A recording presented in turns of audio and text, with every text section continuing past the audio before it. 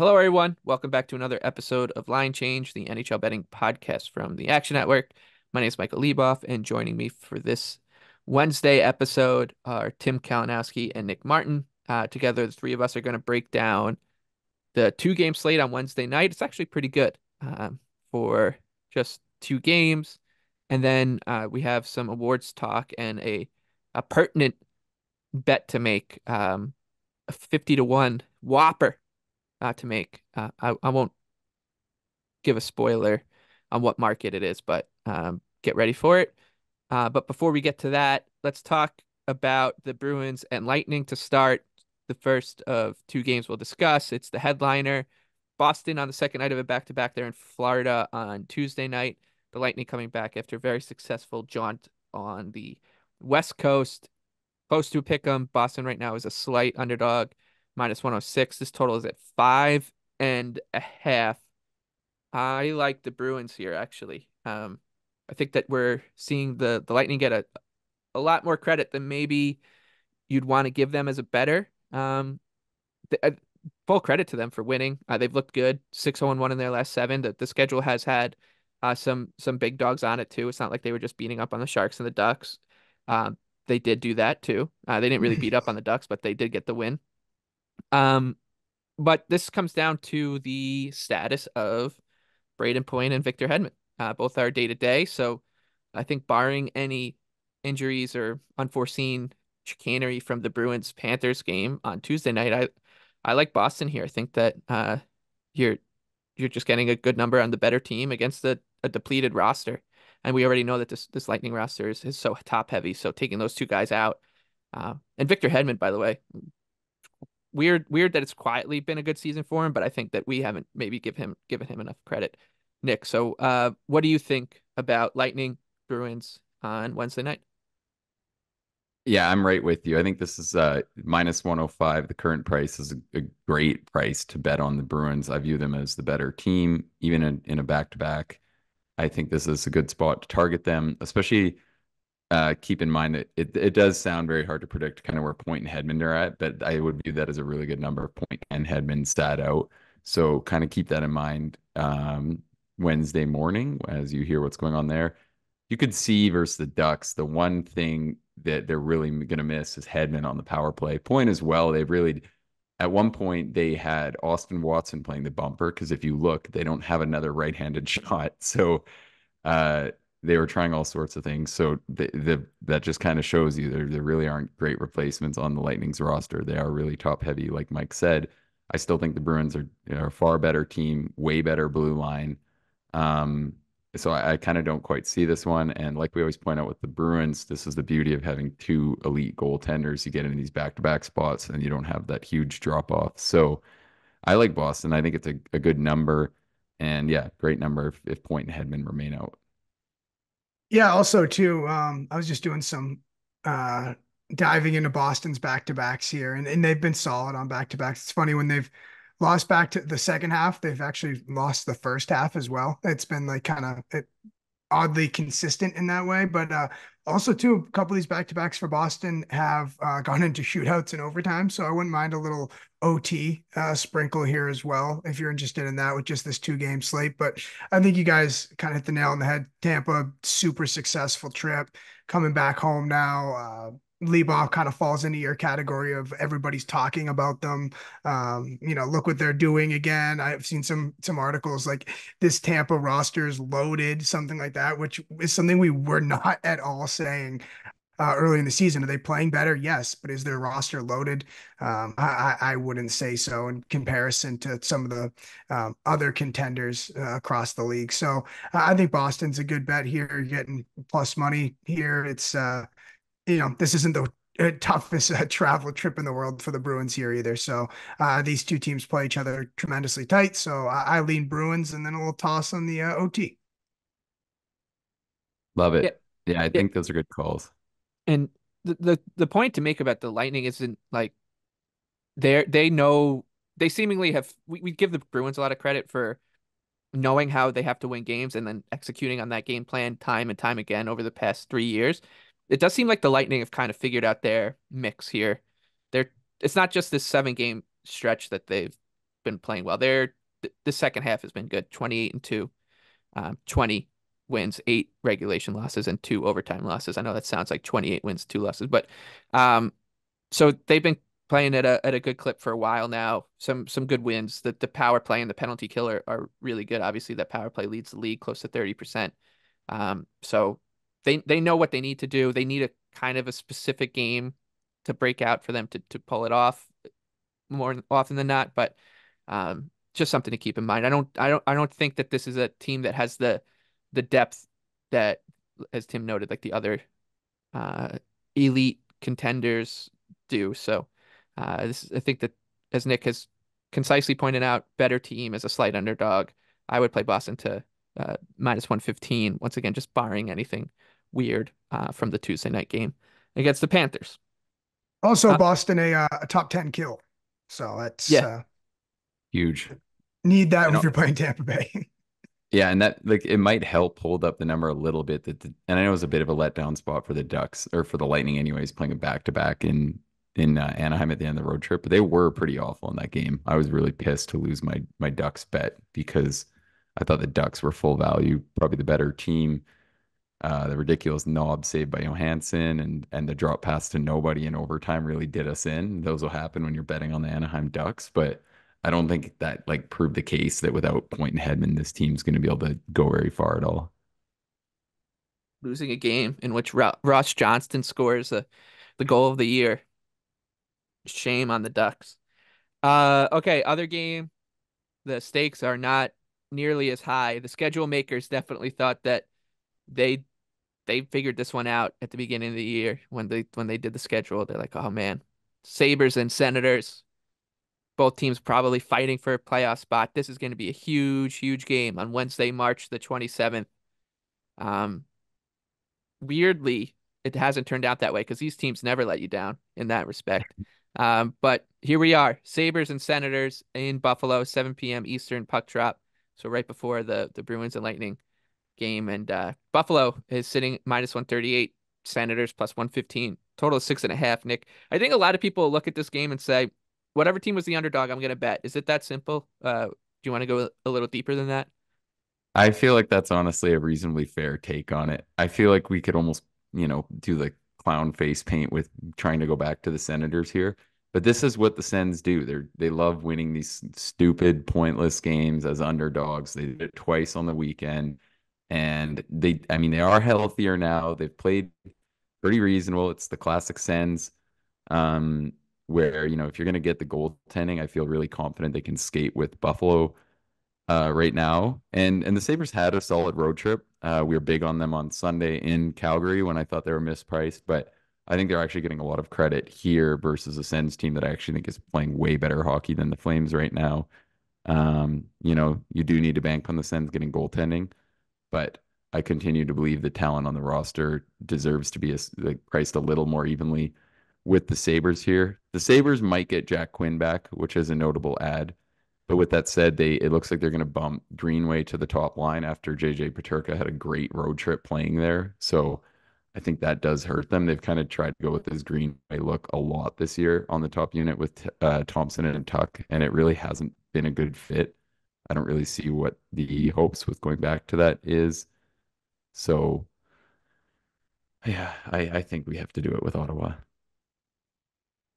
Yeah, I mean, we were talking before we hit record here. We were kind of charting how the odds makers have priced Ottawa, and it's just been, much like I think a lot of people felt, the schedule makers felt this game was going to be like going into the season. They got a lot of love for a while, and for all the reasons, Nick, that you have mentioned on this program ad nauseum for, they deserved better from what they got in net. Their roster construction like shouldn't be this bad.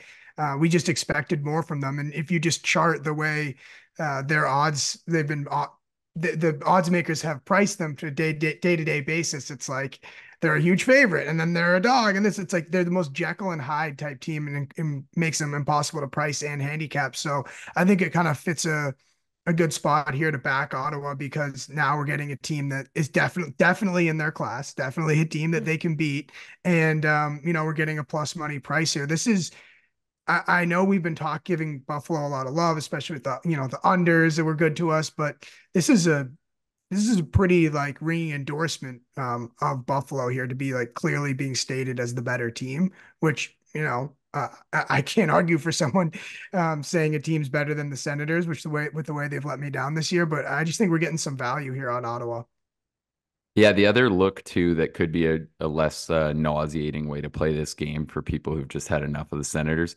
If UPL is in goal and his save props 27 and a half, I think I would play that. I'd probably lean towards that almost being my preferred play. It's hard to say where it would be. Like I have some hopes it would be that low, just given the way the Buffalo has defended a lot more recently. But the Senators are still trending well past 30 shots on goal per game, which is pretty consistent with the team. They just, you know, they always hang in. We saw the way they were versus Boston. They'll hang in with these good teams and get their looks. It just probably won't mean anything because Korpisalo's at the other end. So that could be another way to target this one. It's Beautiful. I'm just thinking about when they got shut out from a single shot on net against Nashville in that I third know. period. It's Oh, like that was the best. But the Preds are wagon, so whatever. We'll just give him that. they can play toe to toe with Boston 5-on-5 and then not record a shot on net for a full like 35 minutes. They're That's just what, like the Devils. It's all the same shit. They're like yeah. they can play with the top teams and they can make you believe that maybe they can be one of them at some point, but then they just don't know how to win. Bad goaltending, like feels like they don't have kind of that juju in the big moments of the game. And it's getting to the point where it's like you almost have to like kind of credit that because it's just over and over. Nobody until the season's over, and then they've got the juju in the big moments, and then everyone starts proclaiming them to be a winner next year. We're getting that stage now, I think. Oh, it's so tough. They could have told so many great stories going into this game, right? Wow. Identical teams with their rebuilds and their frisky and look out, Lightning, Leafs, Bruins. This is the next generation of Atlantic teams. And Let's wait till no. next year. We'll do it again next year. We'll do it, July 5th or so. Um, right before everyone goes to their cabins. Right, the last thing that they do is they say, "This is the year for the Senators and Sabres."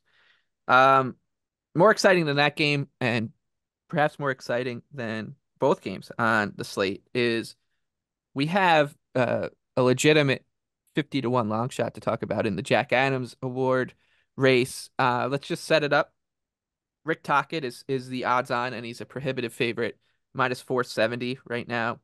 Spencer Carberry, the Washington Capitals, has surged up the board. We talked about him, about 5, 6 weeks ago, that if you were a believer that the Capitals can make a playoff push, just to bet him at triple digits. Hopefully, you did that. Paul Maurice is the third favorite at 12-1. Then it's Peter Laviolette, 21-1. Rick Bowness, 27-1. John Tortorella at 41. And then we get to Andrew Brunette, who is 50-1 to win the Jack Adams Award, which seems awfully, awfully long for a guy who's taken a Predators team that nobody thought was going to be near the playoff race going into the year. And then nobody thought was going to be in the playoff race a month into the season because they started so poorly. And now here they are, not only in and comfortably snug in a playoff spot, 88 points from 78 games. Not only do they have a 15-0-2 record in their last 17 games, but they're on pace for over 100 points. And like this is quite the story. And the Predators are getting a lot of love, I think, because of the streak. But it seems like the conversation stops like right before people want to say, why aren't more people talking about Andrew Brunette for the Jack Adams? And I wonder if it's just that everyone had their minds made up about Rick Tocchet months ago, and they thought this race was over. But it's not, or at least who knows? This award is voted on by the broadcasters. Um, so we don't really even like it's not like journalists where you can like read and kind of get through some tea leaves to see where the vote is heading, as you can with other awards. But like it makes no sense to me that Brunette isn't the second favorite right now, which sounds crazy because he's 50-1. Because when you think about the other teams, right, like Carberry, he's 10-1. He definitely deserves to be up there, but his team still has to make the playoffs for him to make good on those odds. Then you have Paul Maurice, like Panthers were a Stanley Cup finalist last year, and they've been great this year. Maurice deserves a ton of credit, but it's not like he's taken a roster of nobodies and turned them into a contender. Um, so yeah, great job by Paul Maurice. Don't think he should be priced this far ahead of Andrew Brunette. Then there's Peter Laviolette. Great season from the Rangers, first year there. Could win the President's Trophy. That definitely would bode well for him. He's 21 to 1. Don't think he should be that far ahead of Brunette. I think Bonus at 27 to 1 and I mean even Tortorella at 40 to 1 I don't think is a bad bet either. But it makes no sense to me, Nick, that Brunette isn't somewhere between or somewhere in that Tocchet, Carberry, and Maurice range. Like I would switch him with Paul Maurice at making Tocchet 12 to 1 and Maurice 50 to 1. Yeah, I 100% agree with you here on Brunette, Mike. I think that 50 to 1 is way too long. I get why Talkett is such a favorite. The Canucks obviously have overachieved a lot, and they're right at the top of the standings. But I think if Vancouver doesn't finish as like a President's Trophy winner and the Preds and the Canucks finish pretty evenly, I can't see how this is 50 to 1 at all. I think it's realistic to say that the Preds could pull within about 8 points of the Canucks.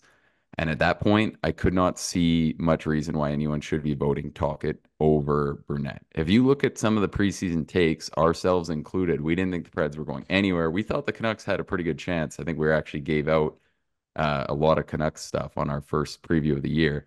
Didn't give out any Pred stuff because it was even harder to see this team being good. Their preseason point totals were still a lot lower.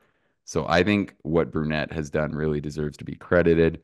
I would be crediting my guy Carberry the same way if he was 50 to 1, but I think that this number is just way too long. If the Preds finish like even kind of close to how they have been, I think that he has to get the credit. So I think all it takes is a bit of a slow finish from the Canucks and a hot finish from the Preds. And at 50 to 1, that's a pretty decent combination to aim for. Yeah, and whatever happened to we're getting the Nathan MacKinnon Hart Trophy, and a lot of people feel like it's part of it is that he's owed one, not just his play, but he's owed one a bit. Well, why isn't Brunette owed some accolades here? I feel like this guy's gotten a raw deal just about his entire coaching career. You think back to Florida when Quinville stepped down, and then like that team, I think did they win the President's Trophy that year? It came They close. Like did. that, They yeah. scored the most like historic goals, and yeah. And And you know then who got it, Nick, that year? who was that? Was that Rod? No, it was your guy Daryl Sutter. Yeah, we were on Oh, Sutter. right. That That was was huge for yeah, us. that was Yeah, our that's a big one. that was the one of the biggest scores of my life was that Daryl Sutter win. Um yeah, I think that Brunette has like it's like this weird even like it almost mirrors him as a player. Like just he's having like he had a very good solid NHL career as a player, was considered like a good middle six like locker room guy and didn't get much. Not many people were talking about him as a player. I feel like they're just like, yeah, that's who he is as a coach. But he's been sensational for the Predators. You talked about the season preseason expectations. Nashville's uh point total was around like 85 and a half, 87 and a half coming into the year. They've already gone over it. I know Vancouver has as well, but we could see a team that was, an 85 point projection, 86 point projection, top, 102 points. So I think that there's a huge case to be made here. They'll have to stay hot down the stretch. They don't need to continue this absurd 15-0 and 2, never lose in regulation pace. But they're if they can get to that, 100 point mark, which seems very likely at this point, the conversation should pick up. You need a couple other things to break your way. I think that you'd probably want a team like Colorado to win the President's Trophy, a team that or Florida even, like because I still don't think Maurice will get it even if they do it. You don't want to see the Rangers or Canucks do it.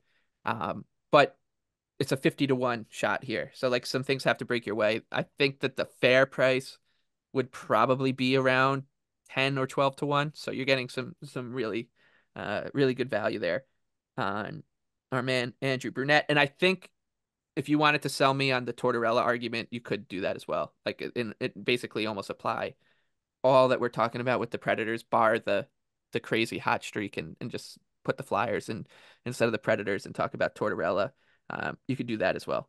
And, So and I want to say too, Leboff, what should be part of the Brunette campaign is, he was an assistant with New Jersey last year, right? And 100%. yeah, and look where New Jersey's done. And especially the offensive, like progressive mind that Brunette seems to be. Like that was the Devils' MO last year, and look at them now. It's just I feel like for some reason it gets overlooked. Maybe it's because they're Nashville. Maybe it's because I think a lot of hockey people put a lot of stock into Barry Trotz being in the front office there, like and think that maybe it's like Trotz has a lot of influence in the sphere thing and all that. I feel like he's just not getting Burnett's just not getting his full cookies, and he hasn't in like the last 3 years. It's this guy's owed one. Come on. Yeah, and the Preds have a reasonable schedule down the stretch here, which is a great note because they have some wins that should be very manageable. So I think it's like realistic that they don't, fall off too bad here. They get Arizona this week. They have a couple of notably soft matchups left. Um, Home versus Boston, which I think they can win. Like they can win versus anyone the way they're playing. And yeah, like Tim said, more and more you look at just the sample of what Brunette's done. I didn't really rate what he did that much with Florida that year because they started 8-0 under Quenneville and the way the playoffs went. But now you look at the way that he, like you said, performed with the Devils, the way he's performing this year, it seems more and more that he is just causation to some of this offensive dominance. So I like that. I gotta, Carberry deserves to be where he is too, but that's the thing. Carberry's appropriately priced, I think, as much as I love the guy, and that's the best case scenario for me personally. In my head, when no sites had odds up for this like 5 days ago, I thought Carberry and Brunette were in with roughly the same shot. yeah. So I thought the reason that a lot of the books were taking them down was because they didn't want to let people keep betting those two guys. Yeah, it's that's why we love the Jack Adams Award race, man. We talk about it ad nauseum in the off season and in the preseason, and it's just the one that ends up flying under the radar. And you're looking at a legitimate candidate with a 50 to 1 price because it's such a niche market. So yep, that price is at FanDuel 50 to 1 on Brunette. The Predators, just one closing note, they are on 88 points from 71 games. That puts them 5 back of the Jets. The Jets play the Oilers on Tuesday night. The Predators play the Knights. We could see there could be a universe where we wake up on Wednesday morning and the Predators have a good chance to catch the Jets as well. So there are certainly avenues here. Real quick, let's just briefly touch on the Hart Trophy race. It does seem like it's Nathan MacKinnon's award to lose. Um, Tim, you wanted to talk about this because I think your man Nikita, you are trying to make a case for Nikita Kucherov, or you're trying to figure out why these odds are as lopsided as they look. Yeah, I mean, honestly, I've had this take for a couple months now that I actually do believe because Kucherov didn't try in the All-Star game and the skills competition that effect is going to affect his voting. And part of it is like a self-fulfilling prophecy, and then I kind of like hope that him and Nate are so neck and neck, and I can be like, I told you guys because he didn't try that cost him the trophy. But I'm just looking at I'm just kind of surprised to see McKinnon's or Kucherov just being, really the dog to McKinnon here. I think McKinnon's fantastic, but if you just think about what this Lightning team started as with no Vasilevsky, they're banged up. They, weren't getting much from Stamkos. Sergachev goes down. I just feel like he's been because he doesn't play as loud of a game as Nathan McKinnon. I think a lot of casuals just overlook what he does. I mean, he's dragging this team, to the finish line a lot of nights. And now, like, I feel like the number should be getting closer between the two because of Tampa Bay's recent run. And it feels like it's getting wider between the two. yeah, I I'm a little less like in agreement just because I think what McKinnon does in the middle to me, like if I'm coaching a team tomorrow, I love Kucherov. I think he's been amazing. But if you have to win a game tomorrow based off this year's play, are you picking Kucherov? I I don't know. Like I think McKinnon's had a like greater influence on the game. I get that he plays the majority of his minutes with Taves and McCarr, so maybe you got to factor that in, but I don't think Kucherov's role has been as horrific as people think this year too. Now that Point's gotten it going, like you look at the other night versus Anaheim when Point sat out, what did Cooch do? And it's not really fair to rate a 1 game sample, but I do think it's also like I don't know, you take away his center, who's been pretty dominant recently, didn't look quite the same. So I'm not really trying to player hate on Kucherov. To me, I can see this. I do think that McKinnon's been the better player this season.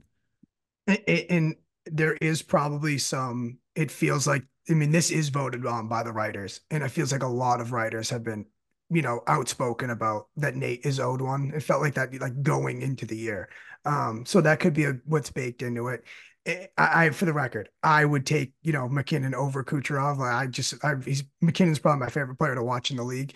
I just feel like Kucherov is this Lightning team. I feel like there's just this media sentiment to all of a sudden be like, oh, the Lightning are back to being like old Lightning, of course. And it's like, this guy was quite the constant for them. And I think he actually does more with less. I think because I would take it at the Avalanche's top dogs over Tampa's, I think. Oh, for sure. I mean, I'm not going to dispute that. And I do think part of it, like you said, like it's close, but I think McKinnon's been the better player. And then I think the votership, like you said, is a clear factor because I do think there are way more, members of the media here in North America that are like, all right, let's give it to Nate. I don't know if I want to give it to Kucherov, but especially when, you can probably say that it's fair to give it to Nate anyways. So I think that's what makes it a little tough. All right. That does it. So hopefully, we can reconvene sometime in the middle of June, celebrate some Andrew Brunette winnings. But until then, you'll be stuck with us talking about Thursday's games, and then we'll be back again next week.